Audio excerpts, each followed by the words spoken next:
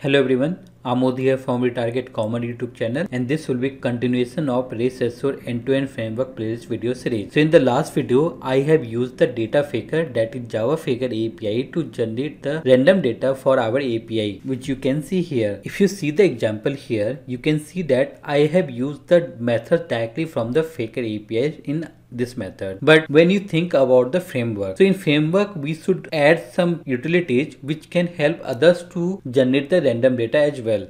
Means I am aware of the data faker, that's why I use this method, but someone may be not aware of this API. So let me go to my project and let me add a new package. I think package is already there.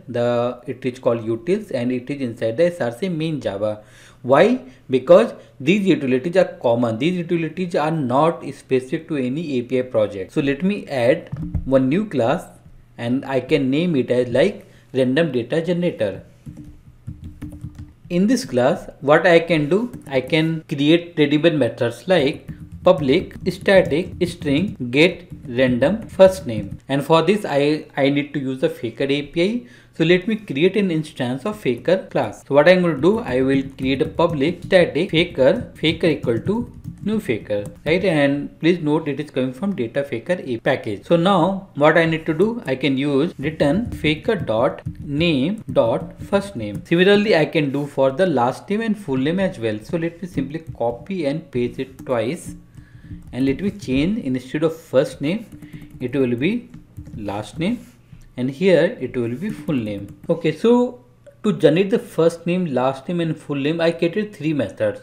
Suppose if I need to create some random city name, country name or pin code, zip code, anything else, so I need to create new methods.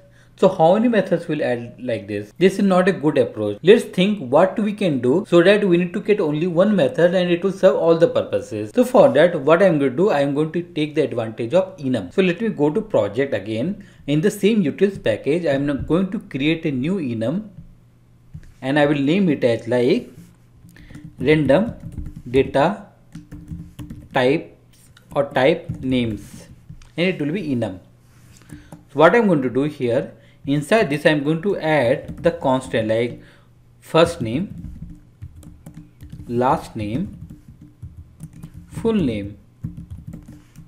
Okay, and instead of creating multiple methods, what I'm going to do, let me copy this method and paste it here, and I will name it like get random data for.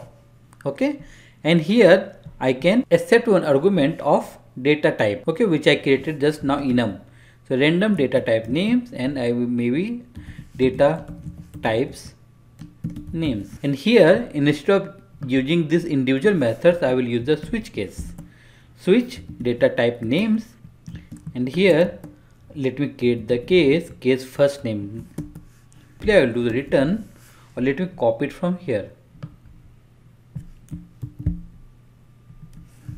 Okay, same thing goes for last name.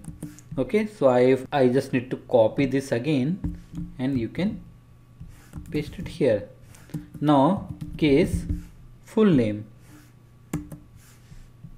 So you can see here, instead of creating multiple methods, we just need to have one method only. Similarly, we can add more types also, maybe country,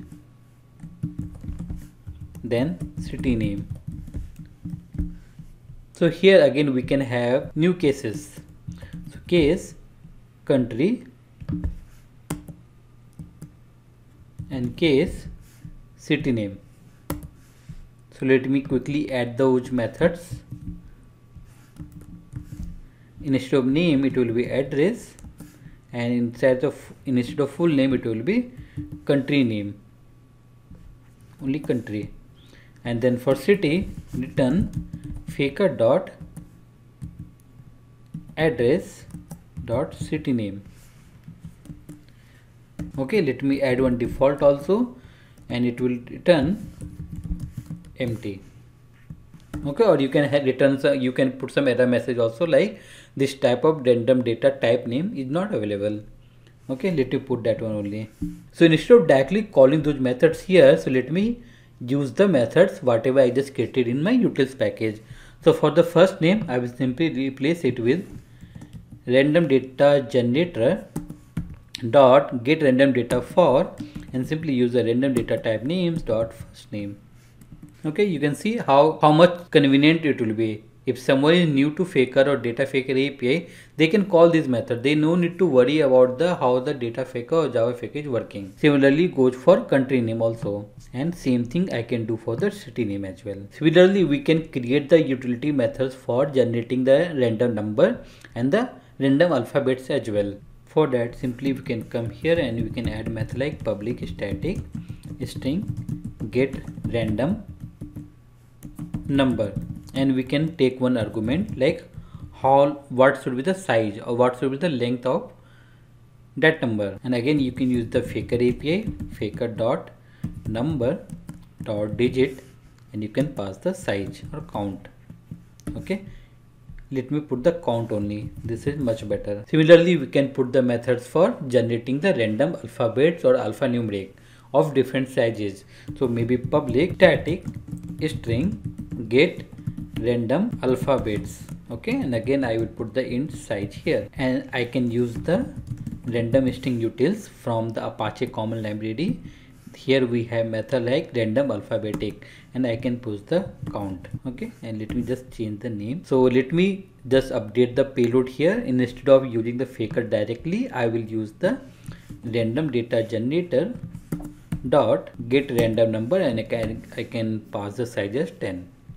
Similarly, for the alphabet also, I use the random data generator, the method to generate the random alphabet. Let me copy and paste for remaining. Even we can have one method to generate the website as well. So let me put that method again here only, like public static get random website name, and let me copy this code from here and put it there. So let me replace this method as well there. So let me copy the name and just call it random data generator dot. Then again we are left with one method where we are generating a number between two given minimum and maximum. So let me add that method get random number. I can put minimum into maximum, and here random number I can call, I think, what is the method name, number between. So let me pass this as integer only, and I can use this method in the payloads now. For the established field we need to pass some year, right? So here we are hardcoding 2020. So what you can do, again I am going to add one more utility class, and this utility I will name it as date utils. So inside this date utils I am going to add a new method which will give me the current year. So I can add a method like public static int get current year, and we will use the local date dot now get year. Okay, so I will use this method to get the current year inside this payload. So instead of 2020 hard-coded value, I use the date utils, and let me run the program again. So I simply created utilities methods so that anyone can use those methods, and that should be a part of framework. Okay, we can see it is passed. So there is no need to create an instance of Faker here. You can remove this one. So that's all in this video. If you have any doubt, please comment on this video. If you really like my videos, please like, comment, subscribe and save the others. Thank you everyone.